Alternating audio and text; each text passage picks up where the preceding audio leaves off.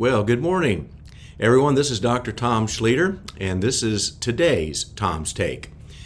As I mentioned yesterday, I believe I'm supposed to start doing this daily, at least for a season. And so here I am again with you this morning, and I appreciate you watching and listening and praying along with us from Texas. I first, though, want to say thank you, my friend Dutch Sheets, for highlighting the prayers that we are doing right now, not only for Minnesota, but for other states around the nation, as he's given us this exhortation and commissioning to release God's blessings across the other 49 states. And so we just take this word very humbly and very seriously, that we're going to call forth what needs to come forth from these states. Now, I promise this is not the newest edition, but this was my first one that I bought. And if you looked at it carefully, you would see it's well worn. It's Releasing the Prophetic Destiny of the Nation. It is an invaluable resource in looking at what the Lord has prophetically spoken over your state, or if you're praying for other states, to see what the Lord has spoken over that state, as I did yesterday, and will continue to do with Minnesota and other states. And so please make sure you get that. The newest edition has a portion that has been added by Dutch's brother, Tim Sheets. This morning, as I do my daily routine of reading through the scriptures and my prayer, and then we have our TXAPN conference call every morning for 15 minutes. We've been doing that now for many years, about the same timing that Dutch got his word about Give Him 15. And I was preparing as I was reading through that just to say, well, Lord, He had already given me some thoughts and some of my own thoughts about this morning. But my daily reading today was in John chapter 11. And it's a very familiar passage. I'm going to start with verse 33. I'm going to read it out of the Passion Translation. The context of the story is going to be familiar because it's when Jesus finally arrives at Bethany, having already received word that Lazarus had turned sick, and he had announced to his disciples, don't worry, he's just asleep. And then he has to make it even clearer, no, he has died, but it's going to bring forth the glory of the Lord.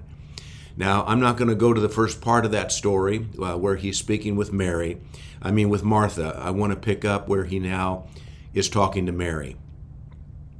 When Mary finally found Jesus outside the village, she fell at his feet in tears and said, Lord, if only you had been here, my brother would not have died. When Jesus looked at Mary and saw her weeping at his feet and all her friends who were with her grieving, he shuddered with emotion and was deeply moved with tenderness and compassion. He said to them, where did you bury him? Lord, come with us and we'll show you, they replied. Then tears streamed down Jesus' face. Seeing Jesus weep caused many of the mourners to say, look how much he loved Lazarus. Yet others said, isn't this the one who opens blind eyes? Why didn't he do something to keep Lazarus from dying? Then Jesus, with intense emotions, came to the tomb, a cave with a stone placed over the entrance. Jesus told them, roll away the stone. Then Martha said, but Lord, it's been 4 days since he died. By now his body is already decomposing. Jesus looked at her and said, didn't I tell you that if you will believe in me, you will see God unveil his power? So they rolled away the heavy stone. Jesus gazed into heaven and said, Father, thank you that you have heard my prayer, for you listen to every word I speak. Now, so that these who stand here with me will believe that you have sent me to the earth as your messenger, I will use the power you have given me. And with a loud voice, Jesus shouted with authority, Lazarus, come out of the tomb.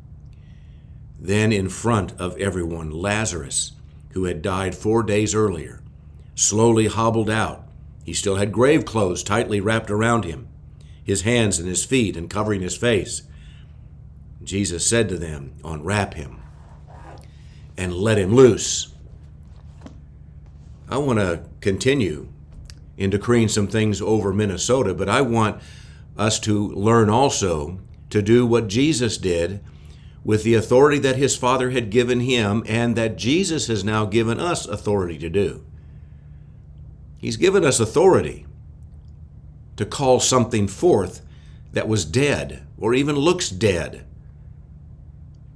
It was really amazing on this morning's call. Our focus was on the Supreme Court, and then all of a sudden, a man by the name of Ted just interrupted our call. It was a good interruption, and asked us to please pray for his son, Ted, who had sepsis in his leg and was probably going to have it amputated. And you could hear the cry of a father wanting his son's leg to be restored and healed. So we just all began to cry out and declare, yes, be healed. And I continue to do that. Come forth, healing. There is something in this passage. I would encourage you to go and meditate on it. Linger in it.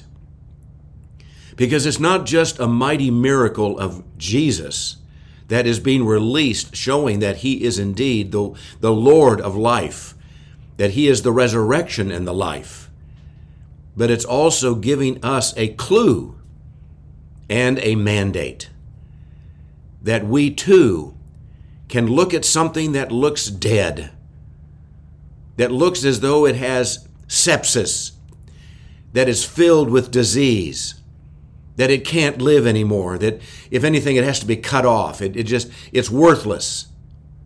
We can say that about a lot of things right now. We can say it about our government structures. We could say it about certain issues that are taking place within the church where it has become very complacent and lukewarm. Or we could say it to a state like Minnesota, or maybe Wisconsin, or Utah, or Arizona, or Georgia, or Michigan, or New York, or California, or maybe your state. Because we have a tendency, and of course it's obvious why we have a tendency, is we look at these states and we see them deteriorating before our eyes. States that used to be mighty and beautiful and had great plans and great destinies, taken over by a system which has caused it to self-destruct before our eyes. And in many cases, we've already laid some of these states in the tomb and wrapped it up and said, that's just the way it goes. No. There was a phrase in the passage where it tells you that the people that were there grieving with Mary and Martha looked at Jesus and said, oh my goodness, surely this one dearly loved Lazarus. Jesus dearly loves our states and our nation. He dearly and compassionately calls it to come back to life. And he is instructing us today to do the same. The phrase, very short, that has been in my spirit ever since the Lord started putting this into my heart this morning was simply this: come forth. Come forth.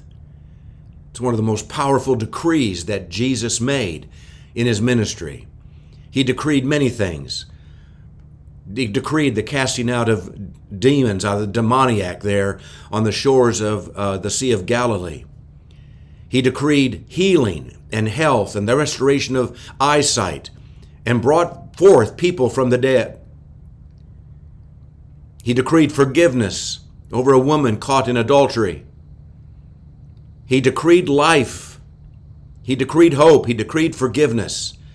And now he has said, Ecclesia, you are my representatives. You represent me on earth. So now go and do the same. Say and decree, come forth. If you see darkness, say, come forth, light. If you see curses, come forth, blessings. And as you look at your state, maybe your county or maybe your city, and you're weeping over it, You're crying over how it has fallen into disarray.